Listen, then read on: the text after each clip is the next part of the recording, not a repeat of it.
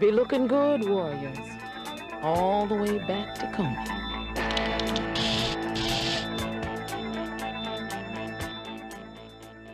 The great Lynn Thigpen was with me in that musical, Working, and we both got picked from that musical. And she sat by me when we saw the rough cut, and I think she was shocked that it was just her mouth. The notion of it really was in the Shaber script. I just took the idea and made it a bigger idea. She became like a Greek chorus for the movie, always telling us where they were, how much farther they had to go.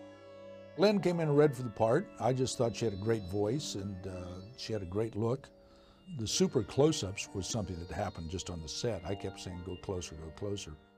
But later she said to me that she didn't know we were making a classic because her lips are like nobody else's lips, and Lynn Thigpen as the DJ is also one of the great memorable moments of that. With all the difficulties that I described to you about night photography in New York, the shooting of those scenes was even more difficult than the night photography. It was the last thing, and it was a nightmare where the waves would change, and there's terrible mismatches on the waves and the stuff behind, and we had the cameras broke down, and it was a hard sequence. The whole very end thing where they all walk away, we were just racing against the setting sun. Walter explained to us that, you know, this is what I want you to do. You know, you just keep walking.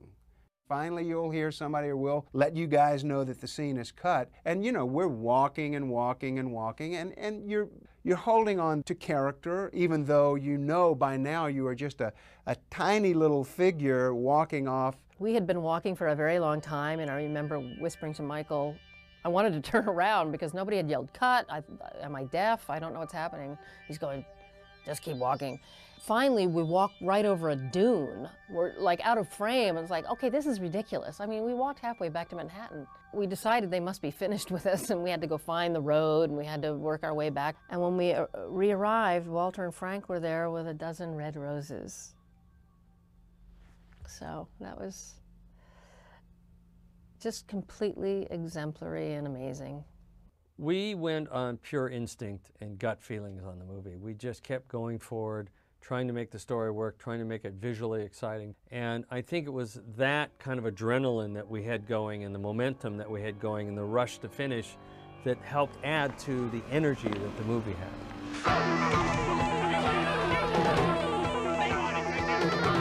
I thought that in the editing that we should be absolutely ruthless and make it move, move, move, move.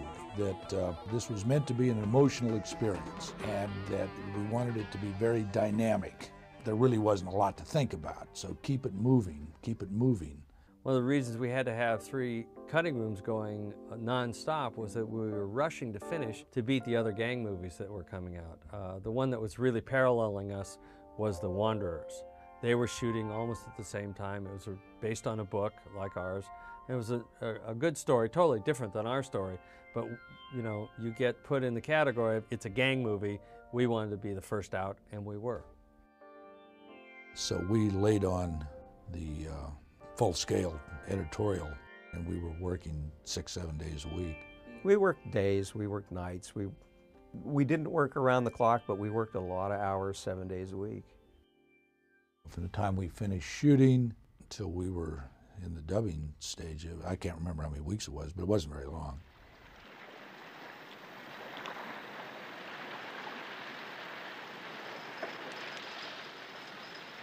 What are you doing here? Came to say goodbye. There was a scene at Coney Island that started the film where they basically just discussed the conclave that was about to happen and said goodbye. And I told him that I thought it was a mistake, from my point of view, that this scene at the beginning of the film be a daytime scene. It just didn't seem to mesh. And he agreed. It just fell right out of the movie. It didn't seem to fit in. Once you started the movie at night and got into that, it all just came together. And so I always say that you don't really cut things out so much as they fall out. I know a lot of you aren't too happy about going out on patrol. Just remember this. Out of a street family of 120 plus affiliates, you were chosen for this expedition. The film has its own kind of truth. The film just shows you what's there and what isn't, what's working, what isn't. He went back and shot the material that had the warriors talking to each other, over-shoulder shots, with no context. And then intercutting some of the horseplay that had been filmed on their way up north with this limbo footage of them talking to each other, and shots of the map, which had always been planned, the subway map. One of the things that we did in transitions, editing-wise, is we used a lot of wipes. A very old-fashioned technique that says, meanwhile, back at the wherever, the artificiality of the wipes was part of the notion of this isn't real life. Barry was working under terrific time pressure, and I kept emphasizing to him how much I wanted the music to reinforce the movement and to speed us along even more. And he came in admirably on that. I was signed to do the score, and at that time, synthesizers were just being introduced, believe it or not. And I thought it was a nice overlay. Let's go with rock and roll, and let's add the synthesizers to give it just a little bit of eeriness and just a different texture.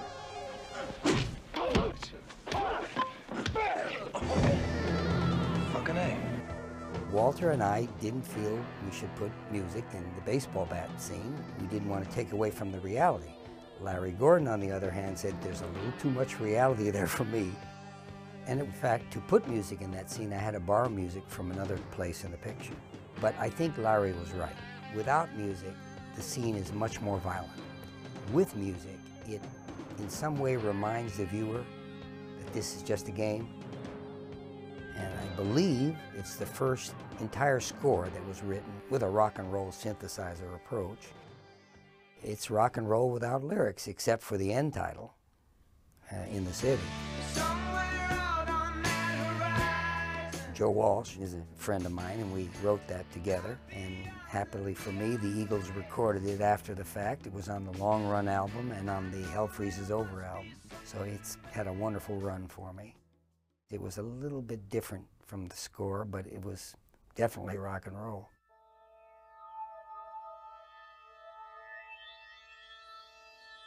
Originally, there was narration to the movie, sort of setting the movie in its context. And we had Orson Welles to come do the narration. Frank and I had worked with Orson on this movie called The Other Side of the Wind. Ultimately, it fell apart, but I think it would have been an interesting thing if we would have had Orson's narration at the beginning of the movie and setting the movie in the context that Walter saw it. I was so frightened if nobody would come, it'd be a flop. I had no confidence in this movie to be a hit. I knew we had a good movie, but I just couldn't imagine people pouring out for this movie. I remember I was in New York, and we had a big screening. It was tied to a radio station or something, and we had essentially a screening for teenagers. And I was at that, we blew the roof off the place. So I thought maybe, maybe something was happening here. I think there were 6 or 7 movies that opened that weekend. I had heard that we were doing great business and the audiences were having a great time in the theaters, and that it looked like we were off to be a big hit. The first response, the newspapers, was almost universally bad, and then the next wave, the kind of magazines and longer reviews and all that, were on the whole quite good. And boom, we were #1. And then the word of mouth started to spread, and we sort of snowballed into this thing that was happening that had never really happened before. Then we had a couple of incidents that totally stopped everything. And suddenly, all I'm hearing is that if you go to this movie, The Warriors, somehow people will become agitated and they will begin rioting in the movie and you'll risk your life going to the movie. That was the word on the street. I think we were all kind of confused and didn't quite know what to make of it all. I think it's clear now, because so many films have had the same kind of problem. What did happen was that certain gangs were attracted to the movie because of its subject matter, and they saw their traditional rivals across the way and sometimes they got into it. The studio, I think the only thing you can say is they panicked. They pulled the marketing first, and it still kept going. And then they pulled the movie. Obviously, I thought that was an unfortunate turn of events, and the movie kind of got labeled, but I'm a great believer that you make the movies and you sign the movie and that's it. So I think you put it up there. If some people had a bad reaction to it, I'm sorry.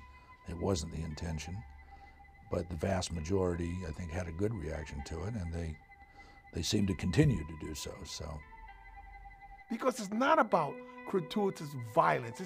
It's just about these 9 guys trying to get home, you know, and they just have to defend themselves. And it's so stylish. I mean, you have a gang called Baseball Furies where these guys got on baseball outfits and they got this psychedelic makeup on their face, and they're fighting with baseball bats like they're fighting with ancient swords. And I mean, this movie is light years ahead of itself.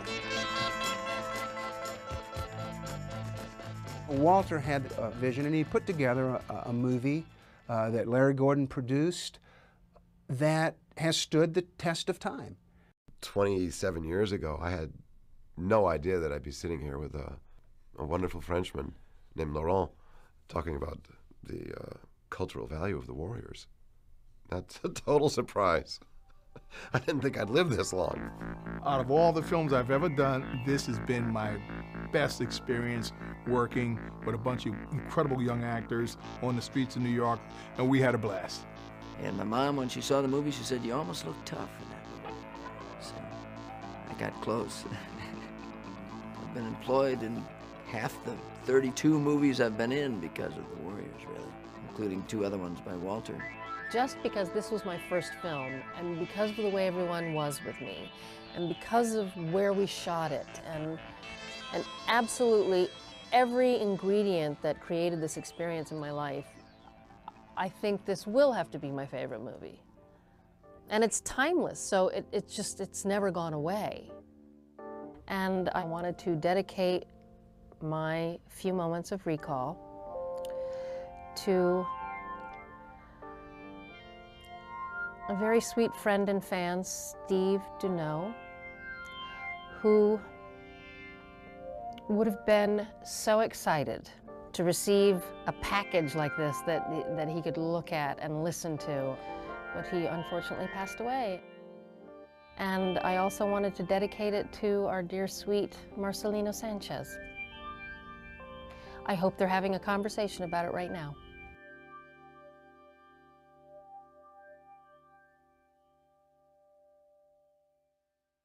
Well, I think when you look back, there are a lot of movies today that are highly influenced by Walter's movies. Walter has a unique vision of the story he's trying to tell, and that's what I enjoyed about working with him, because we were trying to create this unique world. In the business, all the young screenwriters, all the young directors, everybody was just always one of their favorite films. As far as I was concerned, we had made a cartoon that people would not take seriously. I was way off base. People come up to you and say, "Are you the guy that did the Warriors?" And say, "Well, yeah." And and then they say how much they liked it. And so over the years, I just got this enormous amount of people writing me and coming up to me in the streets and all that kind of thing. And so I was aware that it had this other life. And also people kept showing it. They kept having special screenings and all that kind of thing. See, one of the things I think that the film has this other life is there's a humorous aspect to the movie. You know, from the very beginning, the fun the audience had and the way they laughed at the jokes. There's a lot of humor that is put in there along with the jeopardy, and the humor always played, and I think it still plays. I think that accounts for a lot of the popularity of the movie. Yeah, that's right, Warriors. Just keep walking. Real tough mothers, ain't you?